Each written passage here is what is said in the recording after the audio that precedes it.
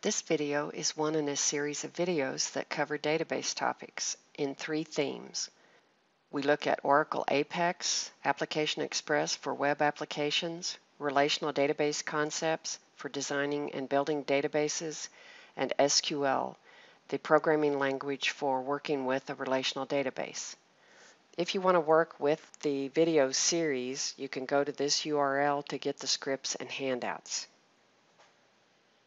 I just wanted to mention that I realize as I'm making these videos, about halfway through them, that a new version of APEX was released. I'm working with 18.1 and I believe 18.2 is currently available. Just be aware that if you're working with the latest version of APEX, it's going to look a little different than what I'm showing you in the video series, but I will not upgrade APEX. What I want to do primarily is look at where we are overall based on our data model and what we have built up to this point in the web application. There are things that remain to be done, and I also want to add a little organization to what we have done and what we will do in the future. It is not unusual at all to leave the things that are core to your application till the very end of your development. So the primary purpose of this application is to process animals, receive them at a shelter, and then place them. In doing that, we have many support tables and we have support forms and reports.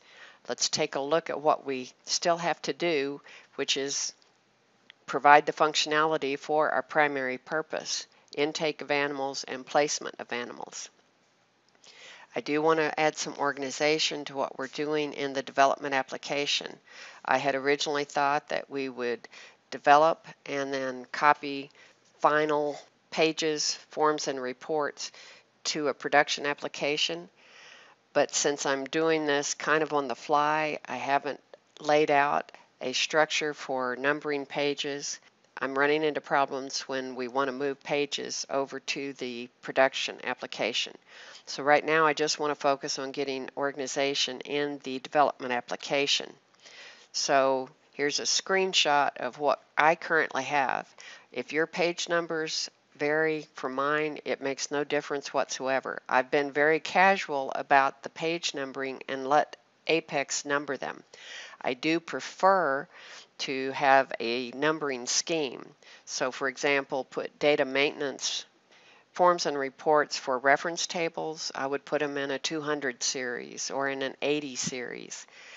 But I haven't done that as we've built this application. So I'm going to add page groups to help us organize the pages.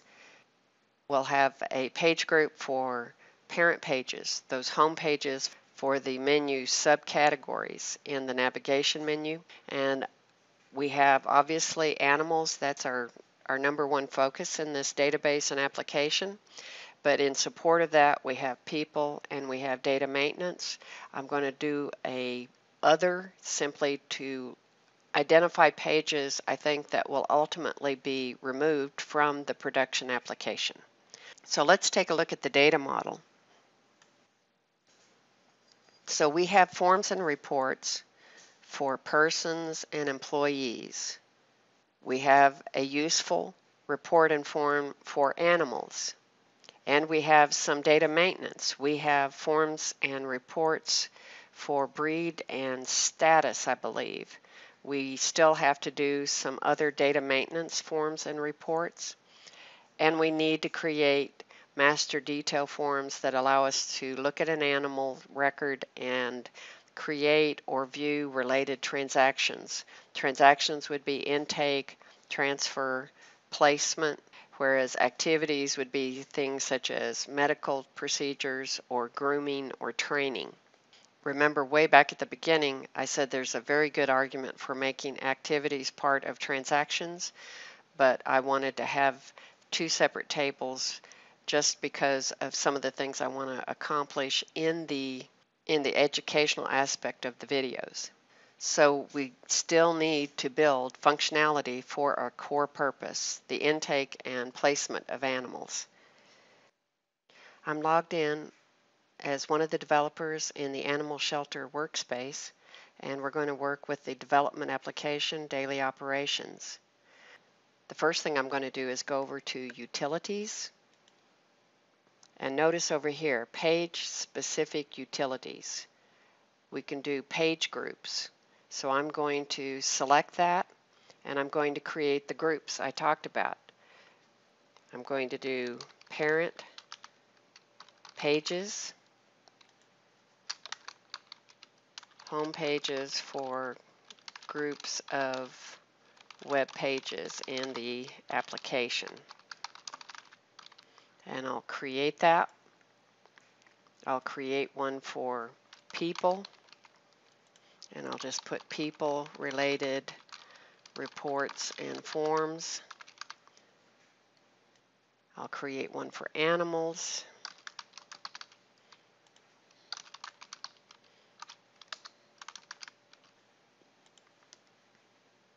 I'll create one for data maintenance. I'll just call that maintenance.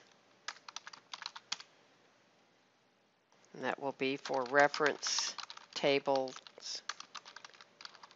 lookups, reports, and forms. And then finally I said I'd create a generic other,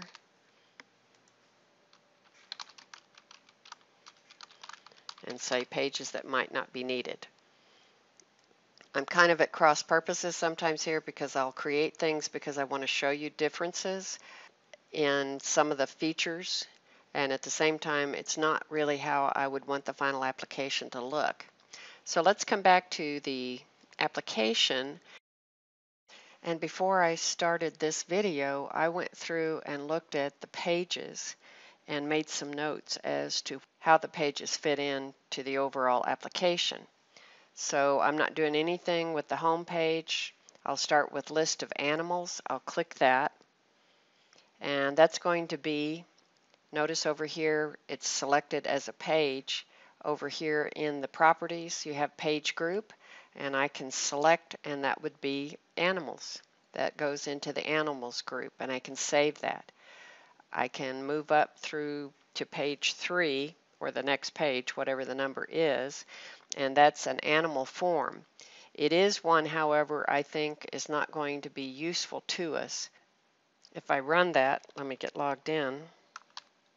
This is not a form that we would continue to use. We've done a better form, a more functional form for animals. I would come back to Page Designer and set that to Other and save that. We have animal info LOVs. We are using that, so I'll put that under animals. The next one in my pages is for status LOV, and that goes under maintenance. That goes hand in hand with the next report, which is the actual form for maintaining status data, and so that goes under maintenance. The next page is one of the navigation menu parent pages, and that's for animals, and I am going to put that under parent pages, not under animals. So that's the home page, if you will, for the submenu navigation menu related to animals. Then I'll go to the next page, and that's the parent page for people. So I'll do parent page and save that. And then the next page in my list of pages is data maintenance, and that'll be a parent page. Save that. The next page is page 13, and I think that belongs in Other. So I'll put that in Other. I don't think we'll end up using that. The next page I have is page 23 or page 22, and I created this simply to show the difference in coding when you're doing a cascading LOV and you're using the interactive grid. So I'm going to go ahead and put it in Other because the functionality that's provided is handled by another pair of reports and form. The next thing is the list of people, so I'll put that in people and save it. This goes hand in hand with the interactive grid for person information. So I'll go to the next page, which is 51. Notice there I was doing some deliberate page numbering, and I'll switch this over to people, save that. And the next one is interactive grid master detail, I believe. Yes, it is, because I can look over here and see that. And it's going to go to people. Then I have an example of an interactive report. Again, I created that so we could see the contrast between interactive grid and interactive report. I'm going to keep this in the people section rather than the other section because we may use this. So I need to actually go up to page 55, RPT employees. And I'll put that in people and save that. Then we have two more maintenance, a report and form for breed. And I'll put that in maintenance. And then the form itself I'll put in maintenance. If you have other pages, you can group them or not group them however you wish. If I come back to the application, then I could say I want to see other as, and notice what we have here really is like an interactive report.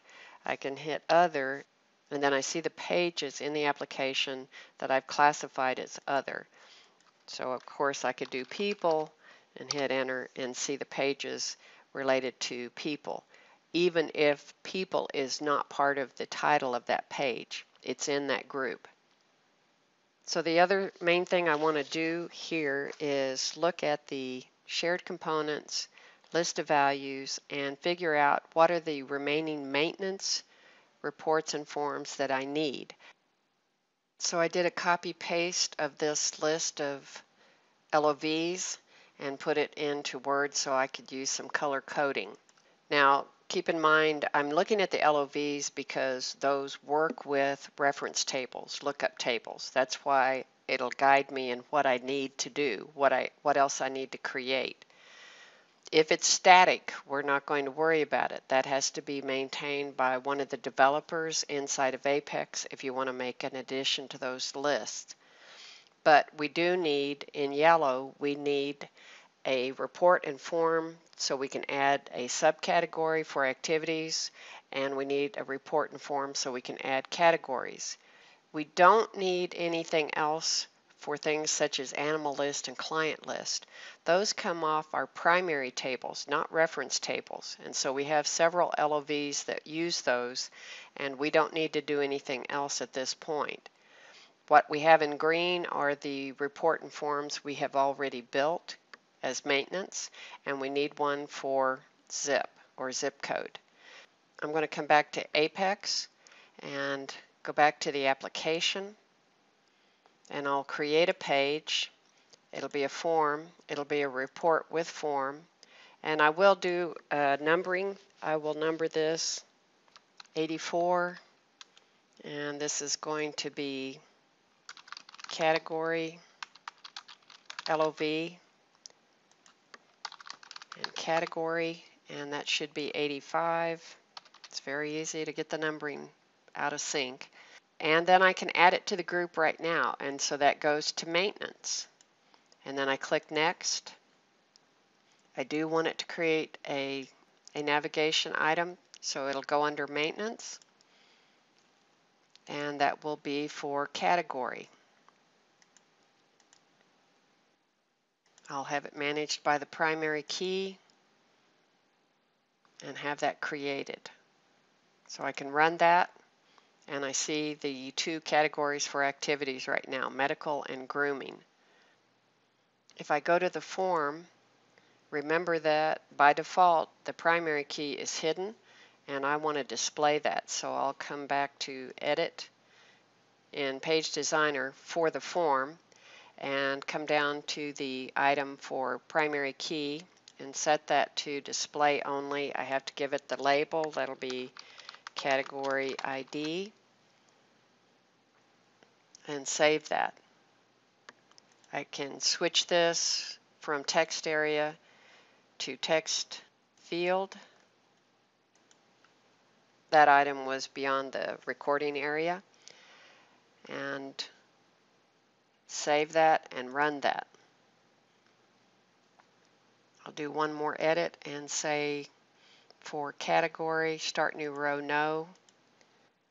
And then I will come back and do another page. I could have done it right there from Page Designer. Do form, report with form. I'm going to do 86. This will be subcategory, LOV 87. That goes under maintenance.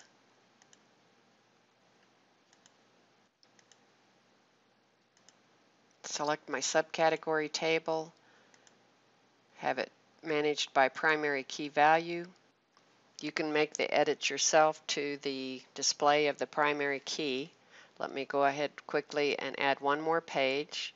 This will be for zip code, form, report. I'm going to make this 88, and this will be zip, LOV, and 89, zip, data, and that goes under maintenance.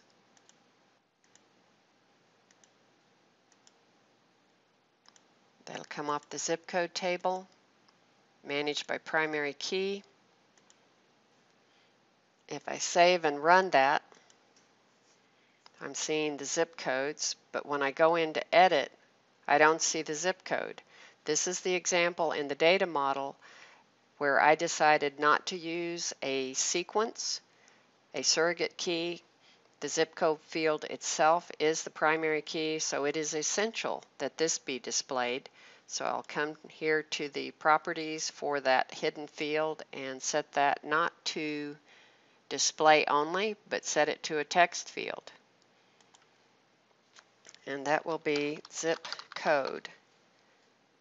Save that and run that. I'll do a few more edits to this. I'm going to say city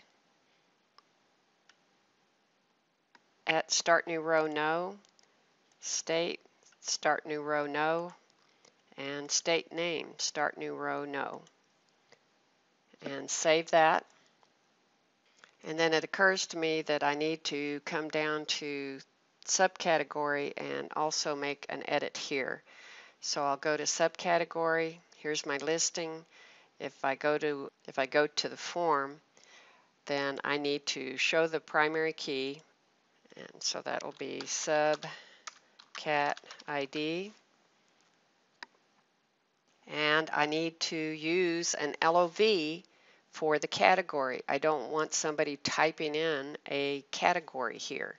So this needs to be changed from a text field to a select list. Go down to our list of values. It's a shared component. We already have this, and it will be the activity category LOV, which is off the recording screen here. I don't need extra values. Display null, that'll be fine. Save that and run that. Just for looks, I'll also do subcategory. I'll switch that to text field. Add new row, no.